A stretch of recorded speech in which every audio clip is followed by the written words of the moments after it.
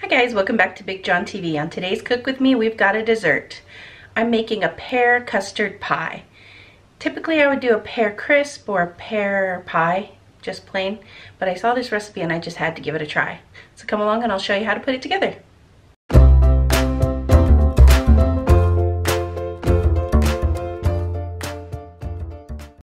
Before I get started and show you how to put this together, make sure you click the like, subscribe, and if you really like it at the end, share it with your friends.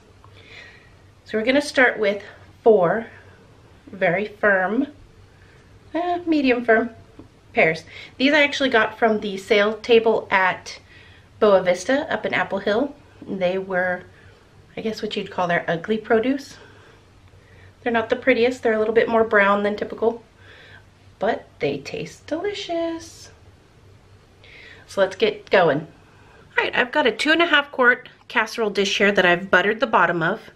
We're going to use my handy dandy pear peeler and core. It's an apple peeler core, but I'm going to use it on the pears.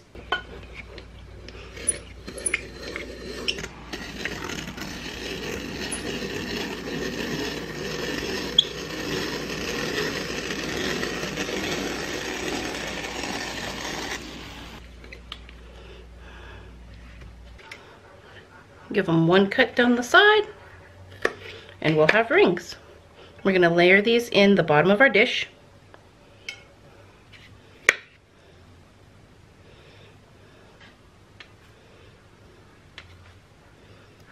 Alright, our next step is completely in a blender, which makes this really nice. So we're only getting 2 things dirty here.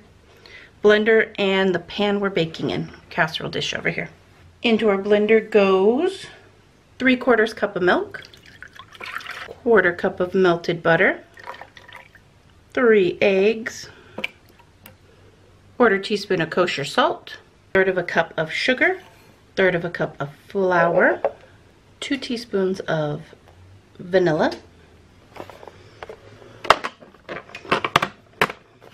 All right, everything's in, lids on, now we blend.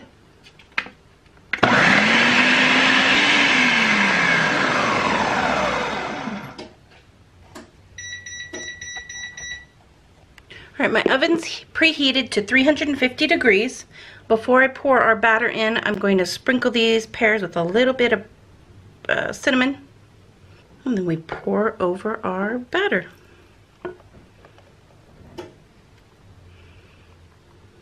Okay, this is going to go in the oven for about 40 minutes until it's firm to the touch and golden on top.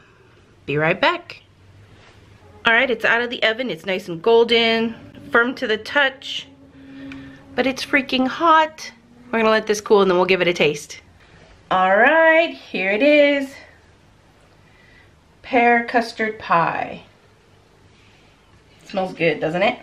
Mm-hmm. Take a little bite.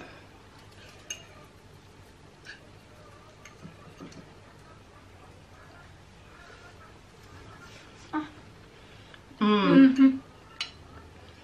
So it reminds me a little bit of bread pudding if you didn't have the bread in it. Are you trying to take the plate away from me? Apparently she enjoys that. Mm-hmm. This is a winner. I really, really like this recipe. It was easy. It was pretty simple. Not very many ingredients.